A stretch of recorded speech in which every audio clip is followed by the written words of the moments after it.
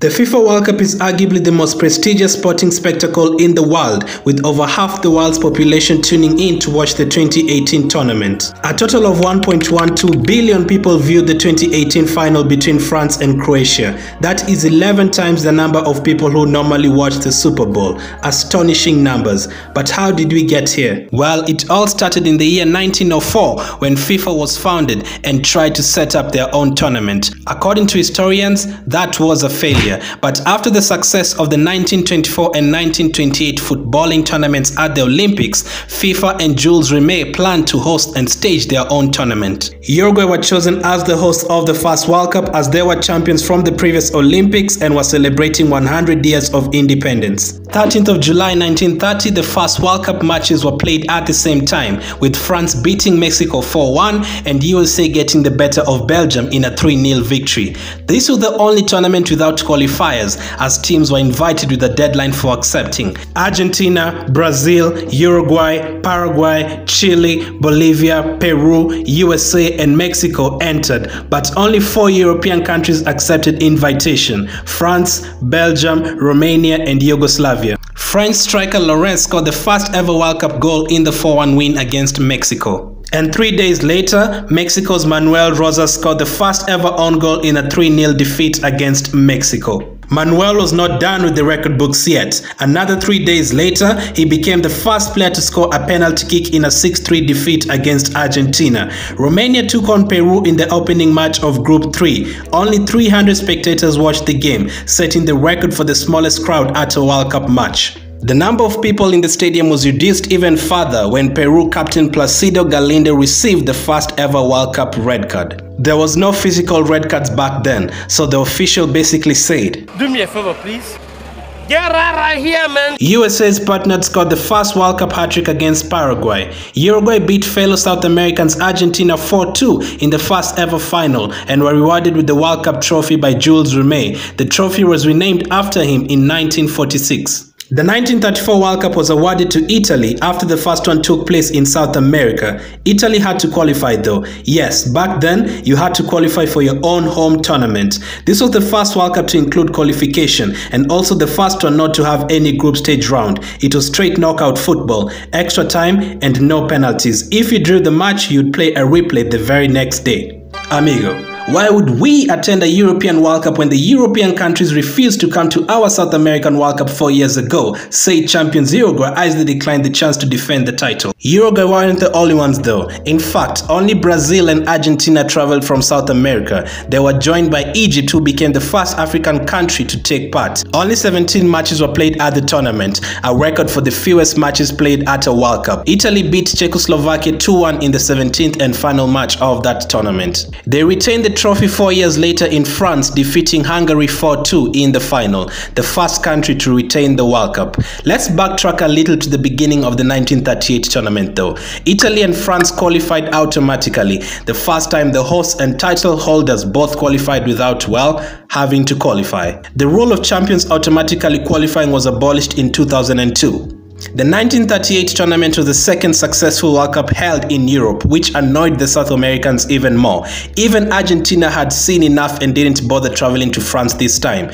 Brazil loved football so much, so they took part once again. This was also the last tournament to use a straight knockout format. Sweden picked up the first ever walkover win as their last 16 opponents, Austria, couldn't take part. Poland's Wilimowski became the first ever player to score 4 goals in a World Cup match in a 6-5 loss against Brazil. With Italy winning, they became the only country to win the trophy more than once under the same manager, Vittorio Pozzo. Due to World War II, the next 2 editions were cancelled and the showpiece only returned 12 years later in 1950. Fun fact, during the war, Italian Vice President of FIFA Ottorino Barassi hid the trophy in a shoebox under his bed. Back to South America we headed for the 4th World Cup. Oh look, British participants have joined for the very first time. Uruguay are back too for the first time since they won it 20 years before. This was the only tournament not to have a final. Instead, the top teams in each group moved to a final round group, which Uruguay won after beating Brazil. The hosts had only needed a draw in that match. Due to teams withdrawing, Uruguay only ended up playing 4 games while Brazil played 6. Uruguay defeated Brazil 2-1 in their last group group match. The world was able to watch West Germany win the 1954 tournament, as that was the first time it was televised. 140 goals in 26 games, the highest average of any World Cup. A game between Austria and Switzerland contributed to that, a 7-5, the most goals in a World Cup match. There was also 8 hat-tricks scored in that tournament, which is also a record. For the next 11 editions, the hosts alternated between Europe and the Americas to avoid any more boycotting. A certain Pele emerged for the 1958 tournament and contributed to the most entertaining final to date, Brazil 5, Sweden 2. Just Fontaine scored 13 goals for France at that tournament as well, the record for the most goals at a single edition. The Brazilians retained it in Chile in 1962 before England won it controversially in 1966. Or maybe it was just an element of good luck, as that was the first time a mascot was at the World Cup.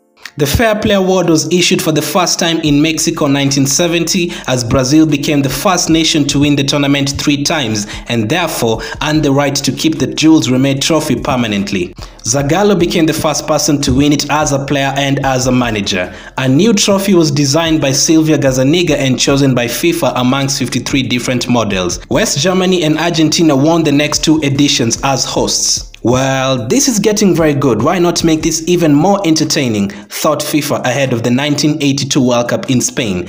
Teams were increased from 16 to 24, making it possible for teams from all 6 confederations to compete. The first ever penalty shootout happened at that World Cup as well, West Germany against France in the semis. The Golden Boot and the Golden Ball were awarded for the first time. Italy's Paolo Rossi won both of those awards. His goalkeeper, Dino Zov, became the oldest player to win the World Cup at 40 years, 4 months and 13 days. Oh, did I mention, Hungary put 10 past El Salvador, the biggest win in World Cup history. In 1986, Mexico became the first country to host the World Cup twice, as Colombia pulled out due to economic reasons. Uruguay's Jose Batista was sent off after only 56 seconds in a match against Scotland, the fastest red card. And oh look, we're experiencing the Mexican wave for the first time. Thank you, Mexico. A beat with my head and another beat with the hand of God, said Diego Maradona as he blatantly scored with his hand past Peter Shilton. Well, I guess we'll forgive him, as he also found a way to score the goal of the century in the same game. Entertaining stuff. The same can't be said about Italia 90, according to many, the most boring World Cup ever, with an average of 2.2 goals per game, the lowest ever. Even the final was so dull that Pedro Monzon got sent off 20 minutes after coming on, the first ever red card in a final. Roger Miller's iconic celebration was probably the only entertaining thing about that tournament. Thankfully, the back pass rule and 3 points for a win were introduced in the 1994 tournament to encourage attacking football.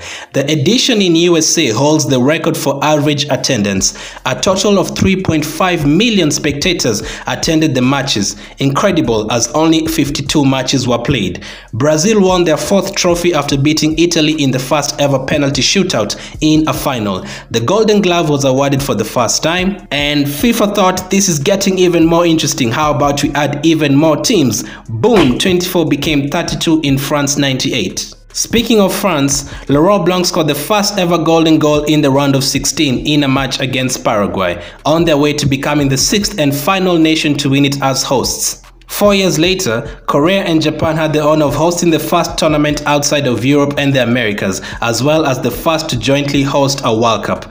20 stadiums were used for that tournament, a record. Turkey's Hakan Şükür scored the fastest ever World Cup goal in the 3rd place playoff against host South Korea, netting after only 10.8 seconds. Brazil won their 5th title, this time in Asia, after already achieving it in Europe, South America and North America. The 2006 tournament was the only one without a hat-trick. Instead, everyone turned into a wrestler. The Battle of Nuremberg took place as 4 players were sent off in a last 16 match between Portugal and Netherlands.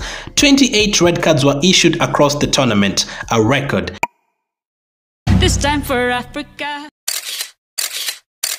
South Africa hosted the first ever World Cup on African soil. Their manager, Carlos Alberto Pereira, was coaching at his 6th World Cup with his 5th different country, a record. Spain became the 8th nation to win it and first ever European country to win it outside of Europe. More goal line drama between England and Germany just like in 1966. No goal for that? No problem. Let's introduce goal line technology for the next tournament. The vanishing spray was also used for the first time. The Brazilians wished they would vanish themselves after the historic 7-1 defeat to Germany. 121 players found the score sheet in that tournament, including Miroslav Klose, who set the record with 16 goals at the FIFA World Cup. The 2018 World Cup was the first to use VAR. 11 players scored for Belgium, which is a record.